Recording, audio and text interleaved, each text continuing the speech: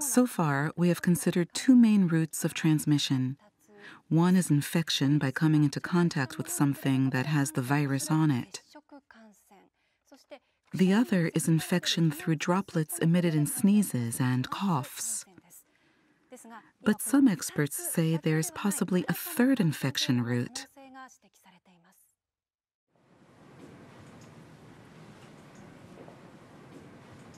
Experts are now looking at this new infection mechanism as the key to preventing the further spread of the virus.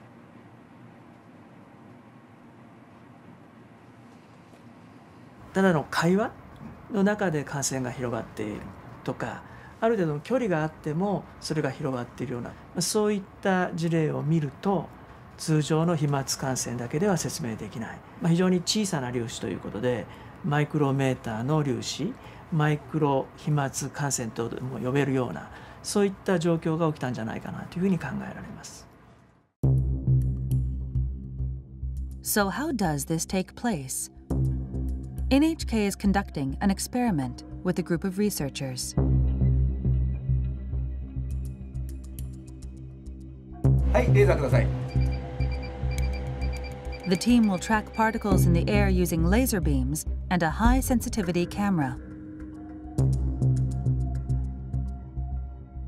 This technology allows us to detect droplets as small as 0.1 micrometers wide. The experiment starts. First, sneezing.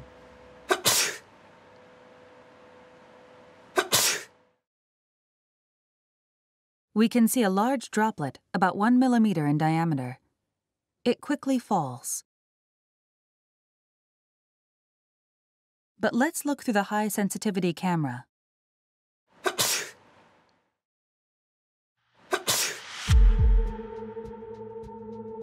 We can see small particles that seem to glitter floating through the air. These particles are all smaller than 10 micrometers, or 1/100th of a millimeter in diameter. Let's take a look from a different angle.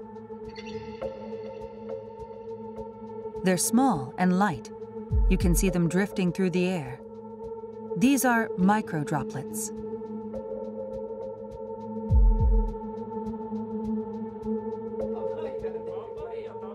We're learning that sneezing isn't the only source of these droplets.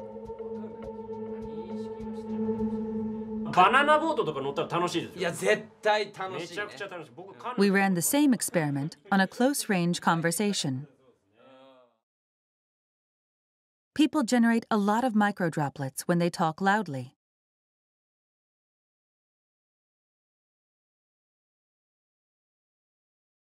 The droplets between these two stay where they are. They don't drift away.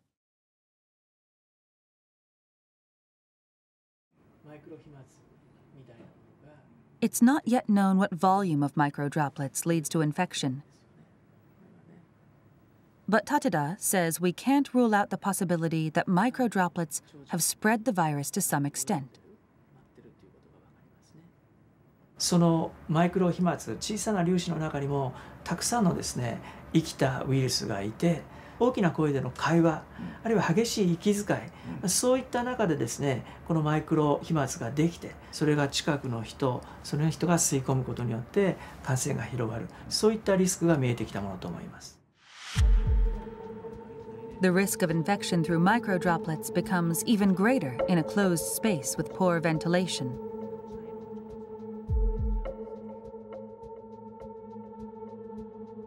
This lab is simulating the movement of microdroplets in an airtight room.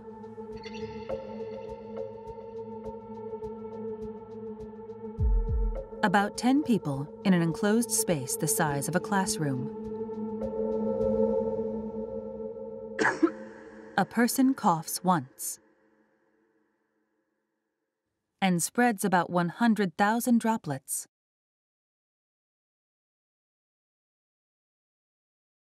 Large droplets are shown in blue and green. Most of these fall to the ground within 1 minute. But the microdroplets, shown in red, continue to drift.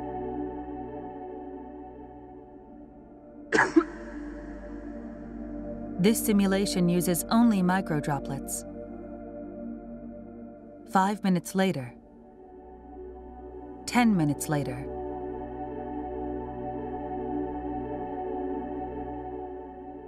"20 minutes later, the microdroplets are still floating in place. 空気がよどんでいると、つまり空気の流れがないということで、マイクロ飛沫そのものは、落ちたり、違う場所に動くことができませんので、長時間その場所にとどまるっていうことになります。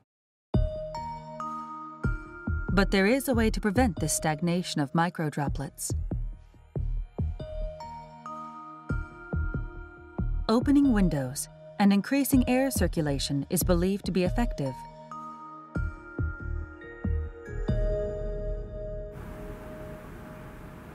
When you open a window,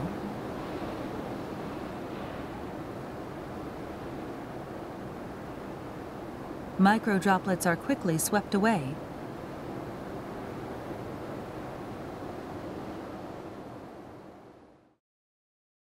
They're very small and light, so any airflow will get rid of them.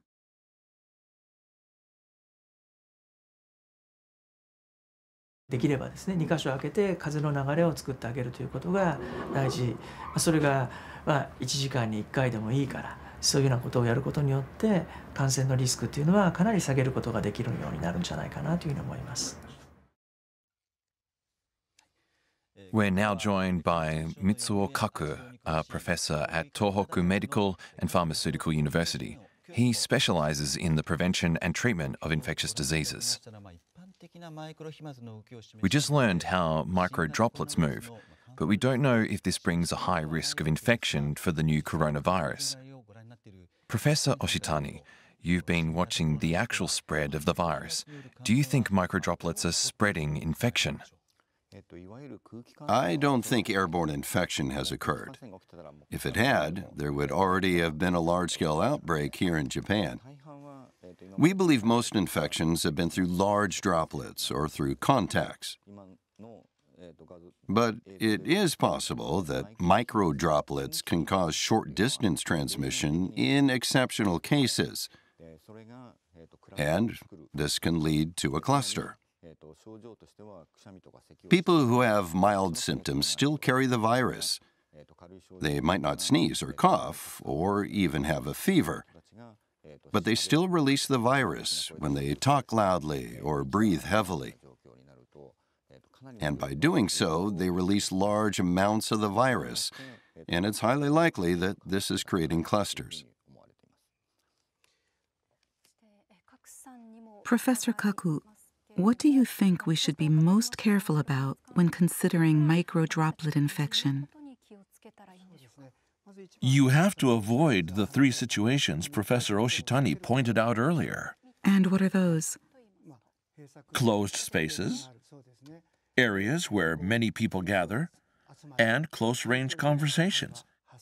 You have to avoid all three. And it's necessary to ventilate, particularly in medical facilities, where there could be a lot of microdroplets. One place that's a really big concern is the waiting room. Here, lots of people are concentrated for long periods of time. People talk while they wait, and this leads to microdroplets in the air. And if ventilation is poor, that could mean infection. So the air needs to be constantly flowing, and we need to make sure people don't come all at the same time.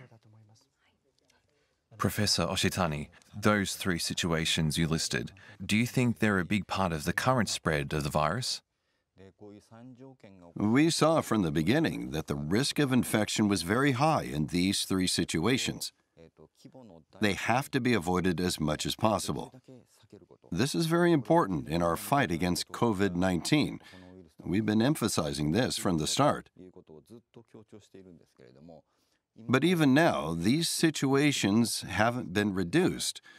You see them all the time, even in large venues with lots of people.